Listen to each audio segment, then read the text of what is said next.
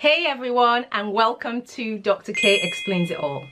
I'm Dr. K and I'm back with new videos all about different health tips and topics. So if you're new here, why not check out my other videos and consider subscribing.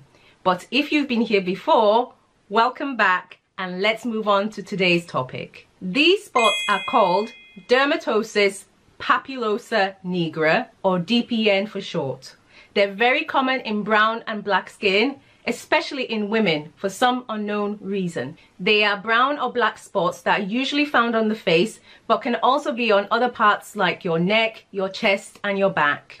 You can have a couple or have literally hundreds. First and foremost, I want to make it clear that these spots are not something serious like cancer, but they can be incredibly tricky and annoying to get rid of. Sometimes they can also itch or rub on clothing or jewelry. We don't exactly know what causes these spots to come up, but we do know that they tend to get worse as you get older, and once they're there, they usually don't go away unless you get them removed. Although DPN are harmless, you just might not like the look of them and want to have them removed for this reason. Bear in mind that this is unlikely to be covered under your health insurance, or if you're in the UK, it's not available on the NHS. So you will have to go out of pocket to have them removed privately. A lot of treatments are also not able to guarantee 100% removal. Instead, they focus on reduction or minimizing their appearance. There is also the risk of scarring or darkening of the skin after treatment. And you may be left with blotchy patches and blotchy skin, which in some cases may be even worse than the original spots. So if you only have a couple and they're not that noticeable, it may be best to leave them well alone.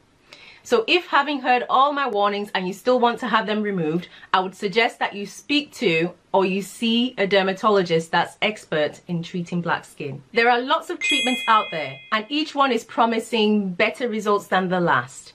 However, I would suggest that you be careful and do your own research. And that's so you can avoid wasting your money and ruining your skin, because not all these treatments are bound to work. The first method is called electrodesiccation, and in this method, a needle-shaped electrode with electric current is applied to burn off the spots. This treatment can be painful, so you may need to apply numbing cream before you have the treatment, and you can also get some redness and scabbing of the skin afterwards. However, this treatment tends to produce really good results, and most people tend to notice smoother, clearer skin as soon as a week after treatment. The next method is cryotherapy, and in this method, liquid nitrogen is applied to freeze off the growth. To be more careful with this option because it can produce pigmentation problems afterwards. This is because not only does the liquid nitrogen freeze off the growth, but it also damages the melanin pigment in the skin around the area, so you may be left with lighter patches of skin. Two other options that are commonly used involve lasers to burn off the growths, or a process called surgical excision, in which the growths are cut out and removed. You also have to be careful with infection, scarring and pigmentation problems after the treatments. The other thing that you have to realize is that these spots are not permanent. The spots can always and usually do come back. So you may need to go back at regular intervals to have top-up treatment. Even though we know that DPN has no permanent cure, there are a couple of things that you can do to slow down the rate at which they grow or minimize their appearance.